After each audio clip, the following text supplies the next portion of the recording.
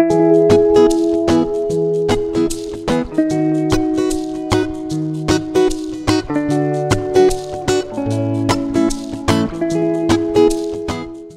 folks, welcome to Kannapolis Church of God. Here's some things that you might need to know about upcoming events. This Tuesday night, the 29th, is an all-church prayer service.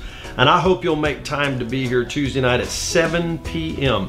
We're going to have a structured, focused prayer time. We're going to have prayer for needs. We're going to have prayer for lost loved ones. As a matter of fact, there are forms, little small forms at the Welcome Center today and in your bulletin that we would like you to fill out with your prayer requests, and especially if you have lost loved ones. And we're going to collect all those at the back. There'll be a receptacle at the Welcome Center, and we want you to bring those forms back and turn them in. If you want to put your name, great. If you want to put the name of your loved one, that's great, or your particular need. They can be anonymous. It doesn't matter to us. We just want to pray for your needs Tuesday night, especially in our prayer service. And we hope you'll be here to help us pray Tuesday night at 7 p.m.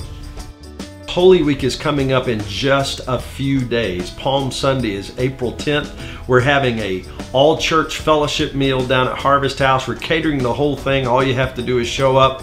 We do need some servers, so if you'd see Miss Nancy about that, we'd love to have some of you volunteer to be servers, and we'd appreciate your being here. If you haven't signed up yet at the Welcome Center, go by the Welcome Center and sign up and let us know how many will be in your party for the April 10th, Palm Sunday, all-church meal at Harvest House after service. Also this year, we're doing a Good Friday service. We're going to have communion and foot washing that night, and we hope you'll be a part of that. That will be the 15th of April on Friday night at 7 p.m. And we want you to put that on your calendar and be there with us for Good Friday service in Holy Week. And then finally, Resurrection Sunday. What a great day that's going to be to celebrate the resurrection of Jesus Christ. Please put that on your calendar as well. Be here. Invite your friends, invite your family members, get those folks that don't show up that often to come out for Easter service, and we would love to have them on Easter Sunday, April 17th. Hey, coming up in the month of May, we got a lot of things happening. Mother's Day is May 8th. We want to celebrate all you mothers that day, but we're also going to start our adoption week for Love Life Charlotte that day.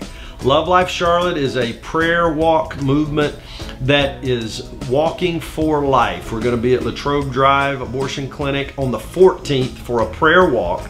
And I hope you'll put this on your calendar as well, because we need everyone that possibly can to come out and be a part of that prayer walk on the 14th. We'll give you more information as we go forward, but put that on your calendar the week of May 8th through the 14th, Love Life Charlotte Adoption Week.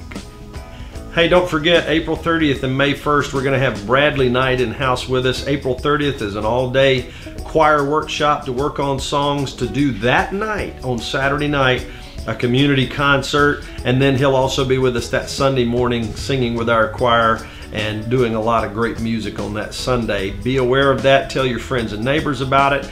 Everybody can come to the Saturday night concert and, of course, the Sunday morning service. But if you're interested in singing with the group on Saturday night, you got to be here that Saturday morning and sign up to do just that. Please see Jill Dancy or any of the choir committee or Pastor Jonathan about that, and they'll get you all the information you need for the Bradley Knight weekend of worship.